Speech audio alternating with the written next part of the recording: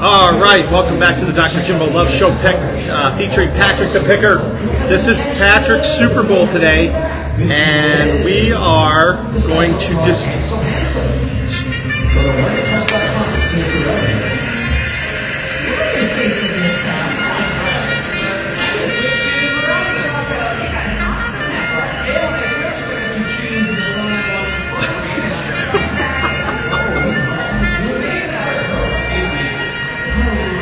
Welcome to Kentucky Derby Day. He is a visionary. He is a revolutionary. He is Patrick the Picker with Dr. Jimbo. Yes. Hey, and we started out with two undercard, what do you call these, under races? Undercard today at Churchill. At Churchill Downs. The first one was throwing left and right hooks right out the gate today. Floppy shoes. Floppy socks. Or floppy 7. Returned to 6-1. And we just hit Zozo's race 2. It's going to return close to 5-1 on the winners. 2 for 2 out the gate today. 2 for 2. Yep, we're going to get started. For those who don't know, it's Kentucky Derby Saturday, the first Saturday in May, the running for the roses. My Super Bowl, my Rangers may be eliminated, but we are here. Those of you guys like to get dressed up, the real bettors, we wear our secret hat and our wrestling shirts, and we sit at the finish line just like we did at the Belmont. Yep. And we gotta get that money. The Picker is here. We're gonna get into some sports, and then we're gonna break down the Derby for you today. You know it. That is well said. Well said. And people like me just wear our favorite beer and our hockey sweater. I got blue shorts with a red shirt with the good old US of A hat on, and then he's got. Not even planned. Didn't even plan it. Nope. Just showed up at the studio and at the bar today. I should have bought him a wrestling shirt, but the best there is in the wrestling besides the head of the table. I thought I'd wear him today for the Run for the Roses. You know it. This is great. So yeah, we're going to do a little talking about NBA, a little NHL. We'll talk a little bit about women's sports, the upcoming World Cup. Again, that's pretty far in the future, but we're just going to kind of highlight it because that is what Just Women's Sports had on their website this morning. And folks, get out there and look at Just Women's Sports if you're trying to see what is going on in women's athletics across the world. All right, there's some huge news. I was in Wisconsin all week, and I can't believe this, that after 5 seasons and winning an NBA championship in 2021, first one for the Milwaukee Bucks since 1970 or 71. It was 50 years. The Bucks fired their coach, Mike Buckholzer, and he had the best winning percentage of all the teams in the NBA this year. They were a #1 seed, but they didn't like what they saw in the playoffs, and there were a couple situations where they had double-digit leads in Game 4 and Game 5 in the playoffs. Didn't use his final timeouts in either of these two opportunities. Didn't call a timeout when it would have advanced the ball to midcourt, and the Bucks got rid of him. So that is the big news in the NBA, along with the playoffs. The Buckies suckies, just like the Rangers. I'm going to let Jim break down the sports. I will be here. If you see the hat turn, it's because we got live racing going on today. Can't miss any opportunities. We're going to talk a little NHL. We need your insight. We're going to do the NHL. I'll break it, what I can down for you, and then we'll give you any odds that we can for the day. I'm going to let Jim give you the stats, though. Break it down. Bucky sucky, coach out. You can't lose 4-1 as one of the overwhelming favorites and expect to stay around. Get him out. All right. Let's start out with the East, and we've got the #8 Heat versus the #5 Knicks. That series right now is 1-1. Go Knicks go. Great horse, by the way, Jim. Go Knicks go. Great. One of the all-time best. Okay. Game 1, the Heat won, and Game 2, the Knicks won. So next game is Saturday today at 1:30. So we'll have that on a little bit here today at Brothers Bar and Grill. Will not be on volume. The Derby will be on volume. So yes, we have the Derby on volume, of course. He's taking Knicks over the plus TVs. 4.5 today on the road at the Heat. Heat are missing, I believe. Is Butler still out? Butler's not playing this game. So Butler's out. Hero, obviously, probably going to miss the whole playoffs. Give me the Knicks plus 4.5. We're already doing our picks. We're not even going to wait. 4.5 on the road today. Finish up. Right on. 76ers. The Celtics, that's 2-1. They played last night. Sixers won the first game. Celtics won the second game. Celtics won the third game. And their next game is Sunday at 1:30. This is all East Coast time. In the West, you got the Nuggies, number 1 seed versus number 4, the Suns. The Nuggets are up 2-1. They won the first 2 games. Chris Paul was out. The third game, the Suns ended up winning. I don't think he's going to play for a while. You think he's done for a bit? 3 to 4 games? Yeah. And that's going to be enough for the Nuggets to, I think, overpower. And Suns won at home, though. That's what they had to do. The Nuggets, I think, are plus 2.5 on the road next game. I think the Nuggets steal one, come back, and win at home. Take it pretty easily. I do, too. That's my pick as well. All right, and then we got our last is, of course, the Golden State Warriors versus... Before we get there, how come the Celtics play better against the Sixers when the MVP of the league is in the lineup? Does anybody understand this? I don't know. It is a weird phenomenon. Celtics were -2 on the road last night. They won by 12, and they've been playing... They lost the first game when Embiid was not in the lineup, correct? Yes. So... Can somebody figure this out? Because I can't. I don't know. But if Embiid's in the lineup, take the Celtics. That's how I'm going to start betting. There was your girl with the blue hat, too. What's her name? Christina. Christina. Her dad's a trainer. One of my biggest friends of all time. Yes, we have the Kentucky Derby coverage going on right now. I have 2 of them. She's one of 2. She is. She's a TVG gal, a.k.a. now the FanDuel, but she does NBC coverage. My other one also works for TVG. Okay. I give her a big thumbs up for the hat today. Best looking hat I've seen so far. Nice blue hat. I like it. It's simple. I like the little bit of the tassel on the side. Well, you guys will have to go tune in and watch it. Look at that. I mean, don't get much better than that. This only comes out for big days and big trips. Oh my gosh. We have an honor today. I don't even know where you bought it for $8. Maybe Walmart. Not 8. Target? Online, and it was more than 8. You can rest assured that. And it's survived Las Vegas numerous times, survived the pool numerous times. And it's here today. What's the next game? Yes. The next game is Warriors-Lakers. Okay, that series right now is 1-1. And the Lakers win the first one. The Warriors win the second game. LeBron versus Seth Curry. So, what do you think? The next game is for the Warriors Celtics. They play tonight at 6:30 Eastern time. You know, they're -3.5 at home about the Lakers. The Warriors are not a good road team. I'm going Warriors. I'm going to go with the Warriors as well. I just don't think the Lakers have enough. I think they're, I want to say too old because the Warriors are not very young.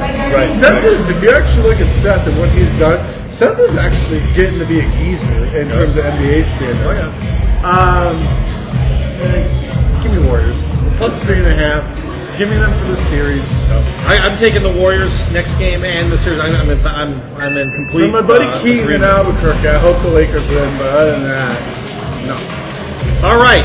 Again, the majority of our coverage today is going to be the Kentucky Derby. Let's move on to NHL hockey. Giddy up, let's go. We're going to move through these, give you the picks, and move it. The big story, of course, everybody knows it. You know, number 1 Boston had 64 wins. The number 1 story was the Rangers losing in Boston. Okay. So the Rangers lost 2. We were going to talk about that in a second. But Boston had 64 wins, 135 points, set all these records, and ends up losing in Game 7, and they are out. Colorado, same thing, lose to the Kraken. So both number 1 seeds are gone. This is a wide open field now for the Stanley Cup. And also, as we said, the Rangers are out as well. Let's break this down. Let's start with Eastern. Let's start with the Boston. I think was hurt. They were kind of hurt going into the playoffs. It was a bad time for them to get cold, if you will. I believe they had a lot of injuries, and I think Florida, who is up now 2-0, they took 2 in Toronto. I think Florida, as you can tell, is hot. They got the good parts. Great goaltending right now from Wiley Vet. They made a couple trades, and they look really good. Boston up 3-1. I just think that they were cooling down at the wrong time. I think their injuries, hockey, they don't really describe them. I think that's what's going on. Rangers, very simple. They made trades to get talent. They gave up youth, and it showed. The Devils are fast. The Rangers look slow. The Rangers may have put up some big wins, made it to 7, but the problem is that the youth and quickness prevail. And the trades at the deadline, Drury, to me, is to blame for it. They want Bugs Bunny, as I call him. They want his head, the head coach. But it's Drury's fault. You brought in these players. They were playing very good hockey going into that trade deadline. As soon as they got Tarasenko and Kane, not that they're bad players, but did they fit the part? Right. Maybe if you get those guys to a younger team that's fast, it works out. But this team had no speed. Game 7 looked flat. Turnovers, embarrassing. As a Ranger fan, embarrassing. Good for Frank at Barstool Sports. Good for you. But the problem is now you're on tilt because you guys just got blown out by the Caniacs and are down 2-0. So we have 2 series in the NHL after the first round was so tight, and in the East was 2-0. Yes, we're going to talk about that right now. That's the Toronto-Florida series. The Panthers jumped out and are up 2-0. They won on the road last night. Well, they won on the road too, so they're going back to Florida. And Carolina blowout. Panthers going. Yeah, I'm talking about Toronto, Florida. Sorry, I'm jumping the gun. I'm excited today. We got 2 wins in the books. I don't know if we can contain him today, folks. Easy. Take a deep breath. Boy, what do they say in anger management? They say have another beer. So anyways, Toronto is down. They're facing a tough situation. They have to go down to Florida and win. Toronto's on suicide watch. And I'm telling you right now, the Panthers are just playing out of their minds. Carolina Hurricanes, New Jersey Devils. Carolina Hurricanes out to a 2-0 lead very early. Next game is Sunday, 3:30 in New Jersey. So we'll see if Carolina can turn that around on the road. Western Conference, we've got Vegas and Edmonton. Just only 1 game in that series been played so far. Vegas won it 5-4. Next game is Saturday today, 7 o'clock Eastern Time. Dallas Stars, Seattle Kraken 1-1. Game 3 is in Seattle, Sunday, 7:30. All right. So that's all I've got for hockey. What else did you want to talk about with these? How do you feel about I don't this think series? the Devils didn't come down 2-0. I don't. I mean, they came back against the Rangers. I wouldn't count them out, but personally, I think the Caniacs are set up pretty good. I don't think that you're going to be able to beat them in a 7-game series down 2-0. If they come home, they've turned that barn into a great barn. I don't see it happening. I see the Caniacs advancing. Toronto, every year it's like they're on suicide watch, like close the towers. They were very high and mighty. They asked for Florida after they won. Well, they got Florida, and the business suites just got swept at home 2-0, and so good luck to Toronto. I don't know about that one. I can see them coming back and making a series as a winning it down 2-0. The worst thing for the NHL that could happen might be to have the Panthers and say the Kraken in the finals. It'll be the worst ratings of all the time. Not to take away from it. Well, Florida doesn't have any fan base. Seattle's getting better and better every year, so not to take away from them. But that's probably the worst case scenario. They're wanting to whatever. Vegas, Edmonton, gonna be a good series. They want, something like Carolina and the Dallas Stars. There's going to be no defense in that series. 6-4 should be a significant sign that is going to be no defense. That offense is going to talent them. It's going to be who can honestly give up the less goals, make a couple big saves, and save a couple odd man breaks. Right. That's really what that series is going to be. Vegas quietly. I was going to ask you about the Vegas series. What do you think? Vegas quietly, after a great inaugural year, has kind of been floating under the radar this year. Oddly, they're the second best team in hockey. Right. Edmonton better be careful. So everybody thought, okay, Edmonton. I mean, they got Drysdale, Connor. They got a great squad. But can they hit enough defense and goalie? I don't know. I see it going 6 or 7, high-scoring affair, very exciting. Which this is what people essentially wanted in hockey. I see the Knights. I'm hoping for the Knights. Now that the Avalanche are out, I'm rooting for... Knights playing more team hockey, a little bit more defense. not much better goaltending, but a little better goaltending. Yep, going with my buddy from high school's team. He loves them. He's got season tickets. So Vegas, Vegas, Vegas out of the West. Kraken still went on the road in Dallas, which shocked me. To come out, maybe it's a little hangover. Dallas came right back. Talk about a barn that's been very hot lately when they get rolling. Dallas. That place gets erupting, but same to go. You're going to hit the road against the Kraken. I see this as a split again on the road, maybe 1-1. Right. So we take it back to Dallas for best of 3. Are you going to give the home field advantage to Dallas? Kraken just seems to be a little bit like the Knights. Like they just have it. Yeah. They're tightening up on defense. They're getting good enough and above average goaltending when they need. But I do see Dallas as a quick team. They have veterans. I think the West is going 6 or 7 both games. I'm going to lean with Vegas. Not a great one. And honestly, I'm going to slightly lean with Dallas. But I think the Kraken can do this. I think the Kraken can go play the winner of them, and you could possibly see 2 of our teams that had just started in the last 10 years face off to go to the West. Which could be interesting. Kraken and Vegas Knights. On to the Derby. We're going to go on to the Derby. Let's just mention real quick. Yeah, do the women's. Real fast. We're doing a very abbreviated section. He's awesome. Okay. That's our guy right there. I was going to wear a pink shirt today. I almost wore a pink shirt. Well, technically you can wear your pink on Saturday, but Ladies' Day is Kentucky Oaks Day. You're supposed to wear your pink on Friday.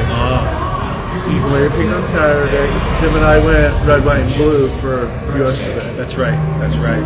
All right. So one thing we're going to just mention about the women's portion here is soccer update. The World Cup prep game and the final selection. Monday, June 26th is the final selection for the team.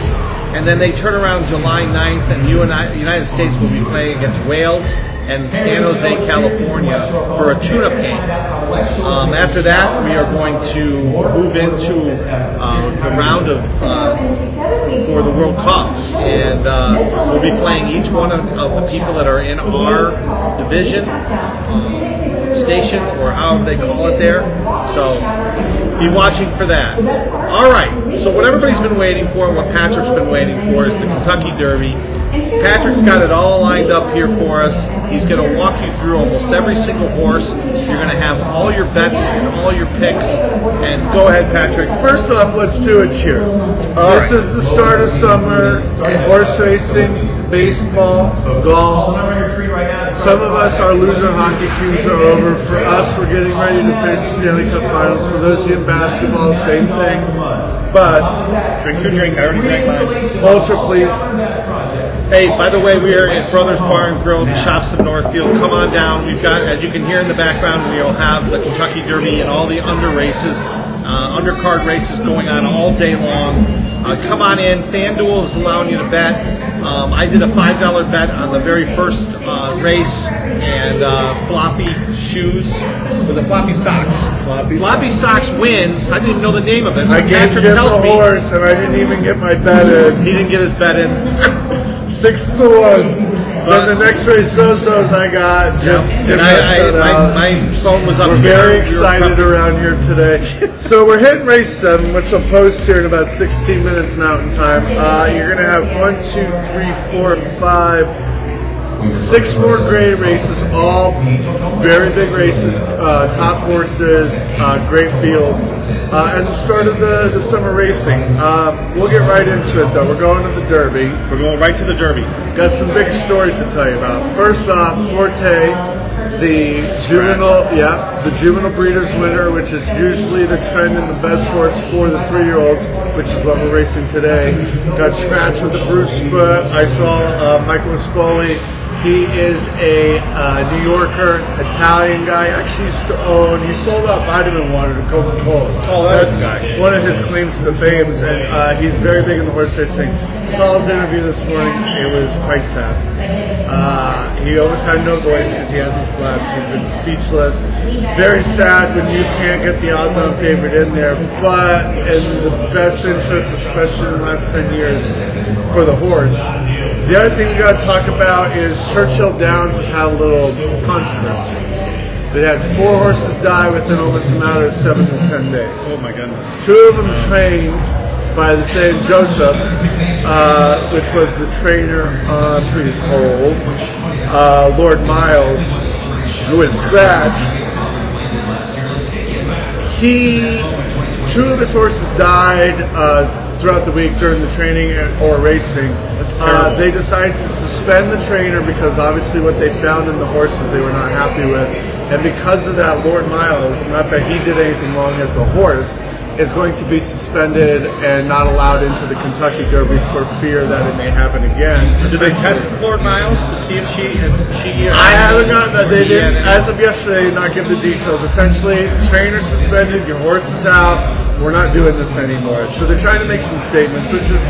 But we don't want somebody dying on the track in the Kentucky Derby, right? Well, especially if a horse goes, usually the jockey goes. So you're going to get a horse possibly euthanized, and then you're going to get a jockey severely injured or whatnot. Right. It's sad because watching Lord Miles, their contingency won the Aqueduct in a very great race. Very big long shot, and the excitement on the people who are closest to that horse, the lower level people, were so excited. To hear that news kind of broke my heart. But again, as it goes, it's a statement that if you're going to have a trainer and he has this going on, and then they're going to test you, and there maybe was something going on, you automatically, they're not dealing with it anymore. They're trying to clean up the game. They've been trying to clean up for years, and this is a step in the right direction. On that note, number 1 is Hit Show. Came out of the same race as Lord Miles. Did not really have a great race. Ended up actually fighting hard to lose by a nose to Lord Miles. This is in the Wood Memorial Aqueduct, and this is our number 1 Hit Show. His morning line odds are 30 to 1. His live odds right now are 26 to 1. Trained by Brad Cox, who is now like the Bob Baffert of training essentially this last couple of years. For trainers, he has 4 horses. Right. 4 out of the contingency going in. That's a big number. This is one of his. This one could make. I want to write him off. I did not like his prep race. I think he could make a running today, though. Lost by a nose. He needs a big effort. The whole thing in the Derby is being on the rail with that many horses. You kind of get leaned in. So you usually get written off. I wouldn't write off Hit Show, put him at the bottom of your exotics, your trifectas, superfectas. Number 2, Verifying. Brad Cox's second horse. Tyler Gaffney is riding today. Did very well in both the Rebel, which is in Oakland Park, grade 2 race, Bluegrass, which is grade 1, both Derby preps. He finished second by a neck in the Bluegrass to probably my odds on my favorite today. And then the Verifying. This is Verifying. And he finished, I did not like his race in the Rebel, but it looks like a tough horse and could be his day to giddy up and go. A strong horse. I don't know what to make of him. He could be tired, or he could be really good and finish in the top 2, 3, maybe even win the damn thing. Again, right now, not my horse at Verifying. The number 3 horse is 2 Phils. Don't get confused. Number 3 horse, 2 Phils. Great race in his Derby prep race. Took off, won by 5 1/4 lengths. He's getting ridden by Loveberry, not a very big name jockey, not one of our top ones. Right now, he is 8 to 1, and he is one of your top 5 favorites. He kind of got loose on the lead and took off. My thing with getting loose on the lead in your Derby preps is you're getting all the better horses, and these leads aren't going to go as easy as they once did. But looks very good. He has blinkers on, and it looks like it served him well. Something to worry about. Confidence game. He ran number 4. Are we doing all 18? We're going quickly as possible. Okay. Keith the Stromo trainer. Graham is the jockey. He did not run a secondary prep race. He won the Rebel, got enough points to get in. That day was in the slop, so it's kind of hard to judge this horse. Slop being it was rainy, it was a nasty day. If the track was sloppy, I'm sure you'd see this horse take, but it looks like a nice day. It's going to be sunny, a little bit overcast later, fast track. He won by about a length in that race. People think he could be a good underdog shot. My thing about this horse is I believe the owner Yes, the owner stables is Don't Tell My Wife Stables. If you've ever seen the YouTube video or have a group chat with the boys, Don't Tell My Wife Stables. There's something about this horse that intrigues me. Right now, 17-1, open to 20-1. Give a look out here.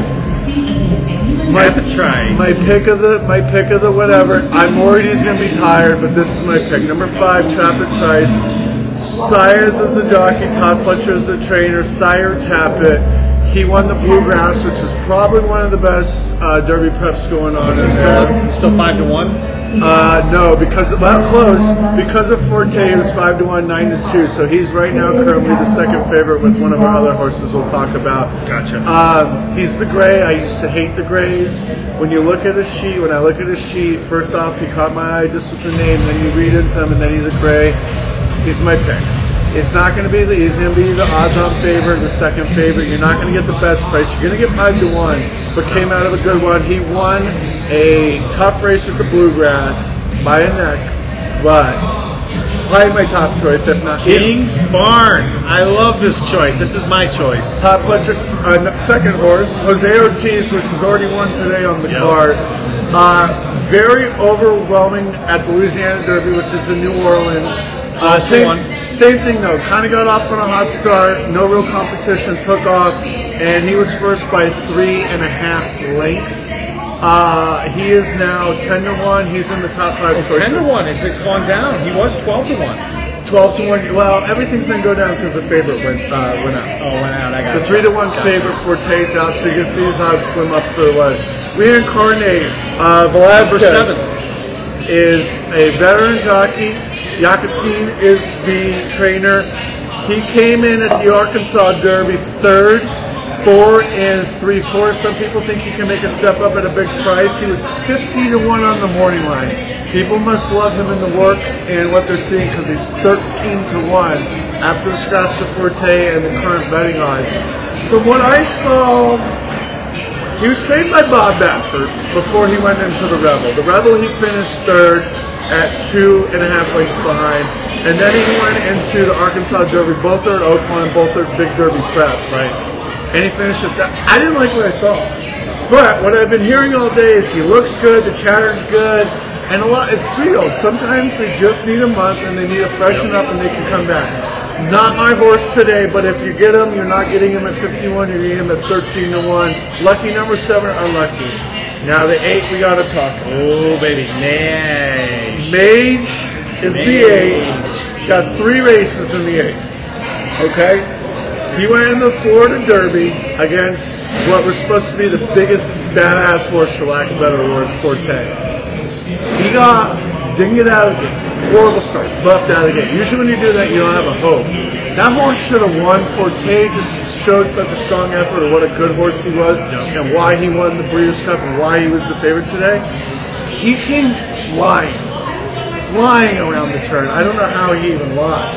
Second by a length. This horse, I like this horse that can come off the pace. This horse right now is 17-1, opened up at 15-1. With Tappet, the 8's going on my ticket for Exactus and Trifecta. Please look out for the 8. Castellano as the jockey. And the thing is, you don't really know about the trainer, not a big name, Delgado Gustavo. So we'll see what happens. I want to make sure our seats were saved. I saved the seats. 3 of them. Me, you, Deber. People are starting to come in, folks. Come on down to Brothers Bar and Grill. Shops in Northfield. The 9 came out of the Santa Anita Derby, ran a great effort, third, scratched. The 10, Practical Move, big scratch, won the Santa Anita Derby, heavy temperature. They decided to scratch the horse a couple of days ago. The 11, Disarm. We're going to try to keep it short and sweet. Joe Rosario, great jockey. Steve Asmussen, great trainer. The name, when I first looked at the list before I knew anything about these horses, when I look at names and the number, he's the 11. He's the Messier. He's got a gray sweater when he runs. It intrigued me. I'm going to have to do a small win bet. I do not like what I'm seeing out of the horse. Finished third in the Lexington. Finished second in the Derby. But could show up with the big effort today with the right trip. Small win bet on him. He's one of those. He's a name and a C bet, not anything other than that. Jason's Road, Guru Bradcock's third horse, the number 12. The Louisiana Derby, didn't like the race. Third by 6 1/4 lengths. The Southwest finished fifth by 12 3/4. People, 50 to 1 on the morning line, 32 right now. Good jockey, throwing him out. That's just my personal opinion. Don't like the horse, throwing him out.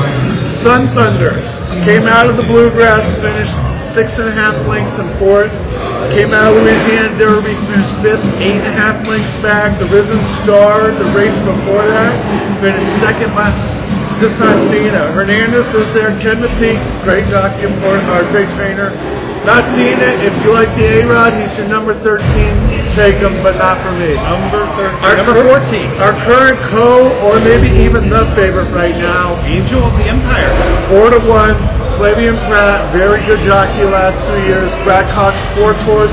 Looks to be maybe his most dangerous. I don't know if that you can say that.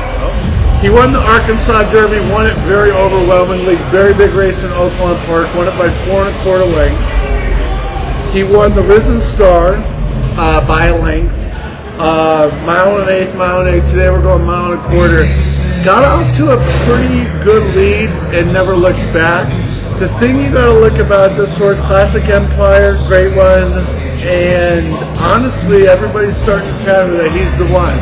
They think he's fresher than, say, maybe My Choice Tappet, and we'll see what happens. But your co-favorite, if not, he'll probably go off as the odds-on favorite. I'm guessing no less than 7 to 2, if not 4 to 1. He's at 8 and 1.